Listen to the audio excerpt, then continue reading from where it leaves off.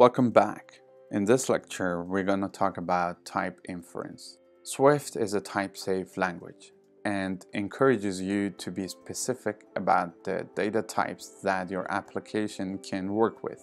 If a variable requires a string, you cannot store an integer into it. Let's see that in action by creating a variable, some variable, hello world. Some variable is 32. There you go.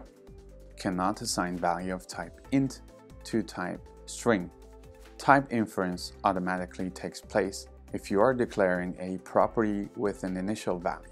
The minute that we declared some variable with an initial value of hello world, Swift automatically inferred type string to this variable. Let's see that by alt-clicking on this variable. If you would create a new constant property with the initial value of 82, Swift automatically infers type int to that constant. Let some constant is 82. Alt-click on this constant. There you go. That wraps it up for this lecture. I will see you in the next one.